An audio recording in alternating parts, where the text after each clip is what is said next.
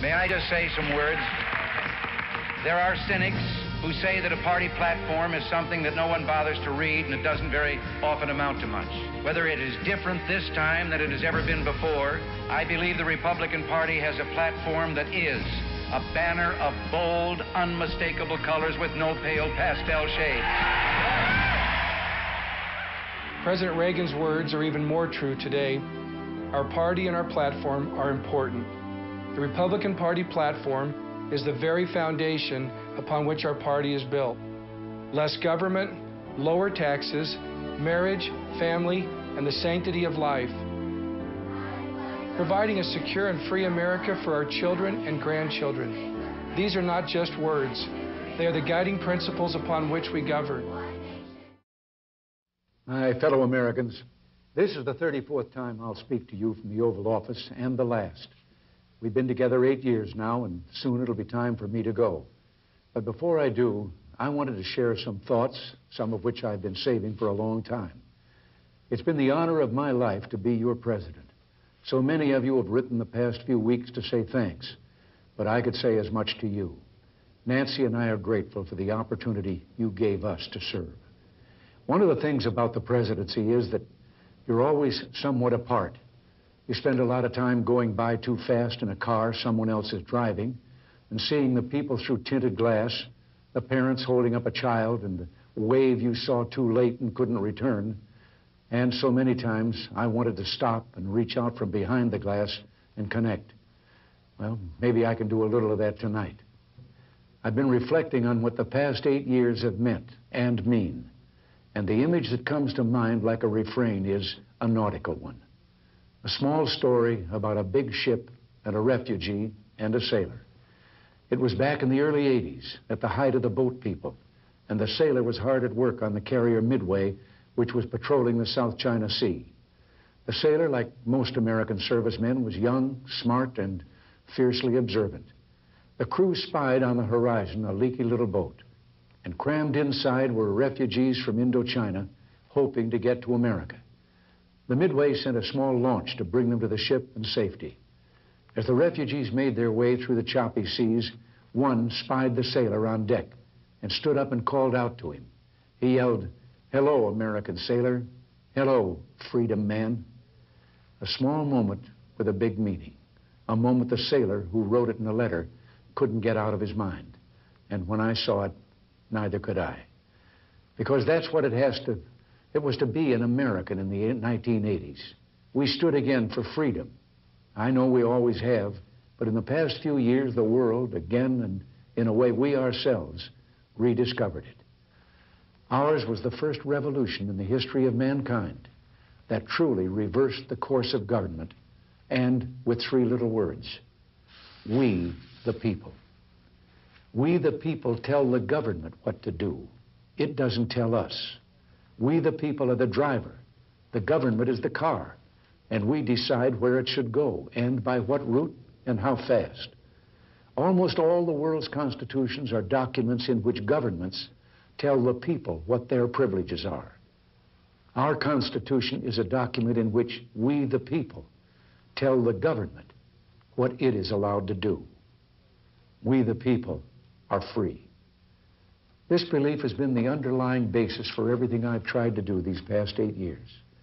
But back in the 1960s, when I began, it seemed to me that we'd begun reversing the order of things. That through more and more rules and regulations and confiscatory taxes, the government was taking more of our money, more of our options, and more of our freedom. I went into politics in part to put up my hand and say, stop. I was a citizen politician, and it seemed the right thing for a citizen to do. I think we have stopped a lot of what needed stopping. And I hope we have once again reminded people that man is not free unless government is limited. There's a clear cause and effect here that is as neat and predictable as a law of physics. As government expands, liberty contracts. Finally, there is a great tradition of warnings in presidential farewells. And I've got one that's been on my mind for some time. But oddly enough, it starts with one of the things I'm proudest of in the past 8 years. The resurgence of national pride that I called the new patriotism. This national feeling is good, but it won't count for much, and it won't last unless it's grounded in thoughtfulness and knowledge. An informed patriotism is what we want. And are we doing a good enough job teaching our children what America is and what she represents in the long history of the world? Those of us who are over 35 or so years of age grew up in a different America. We were taught very directly what it means to be an American. And we absorbed almost in the air a love of country and an appreciation of its institutions. If you didn't get these things from your family, you got them from the neighborhood, from the father down the street who fought in Korea, or the family who lost someone at Anzio. Or you could get a sense of patriotism from school. And if all else failed, you could get a sense of patriotism from the popular culture. The movies celebrated democratic values and implicitly reinforced the idea that America was special. TV was like that, too, through the mid-60s. But now we're about to enter the 90s, and some things have changed. Younger parents aren't sure that an unambivalent appreciation of America is the right thing to teach modern children. And as for those who create the popular culture, well-grounded patriotism is no longer the style. Our spirit is back, but we haven't re-institutionalized it. We've got to do a better job of getting across that America is freedom. Freedom of speech, freedom of religion, freedom of enterprise, and freedom is special and rare. It's fragile. It needs production. So we've got to teach history based not on what's in fashion, but what's important. Why the Pilgrims came here, who Jimmy Doolittle was, and what those 30 seconds over Tokyo meant. You know, 4 years ago, on the 40th anniversary of D-Day, I read a letter from a young woman writing to her late father, who had fought on Omaha Beach. Her name was Lisa Zanata Henn, and she said, "We will always remember. We will never forget what the boys of Normandy did." Well, let's help her keep her word. If we forget what we did, we won't know who we are.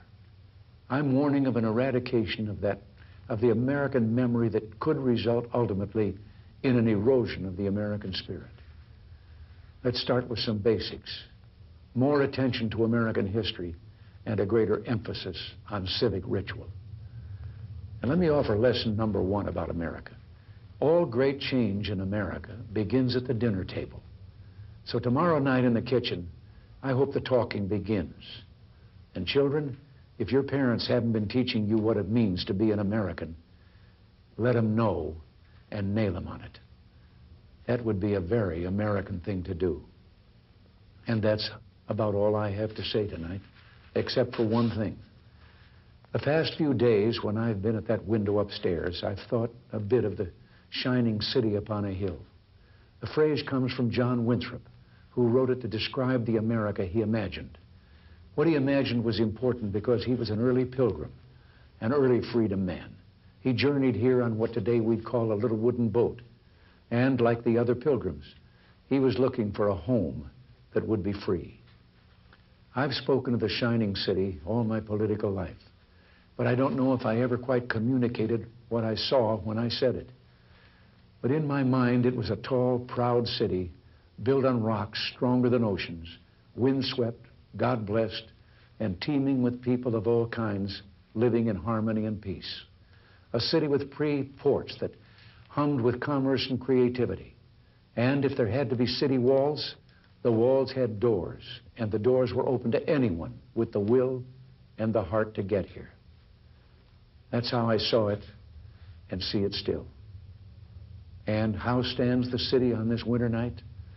More prosperous, more secure, and happier than it was 8 years ago. But more than that, after 200 years, 2 centuries, she still stands strong and true on the granite ridge, and her glow is held steady no matter what storm. And she's still a beacon, still a magnet for all who must have freedom, for all the pilgrims from all the lost places who are hurtling through the darkness toward home. We've done our part, and as I walk off into the city streets, a final word to the men and women of the Reagan Revolution. the men and women across America who for 8 years did the work that brought America back. My friends, we did it. We weren't just marking time. We made a difference. We made the city stronger. We made the city freer. And we left her in good hands. All in all, not bad. Not bad at all. And so, goodbye. God bless you. And God bless the United States of America.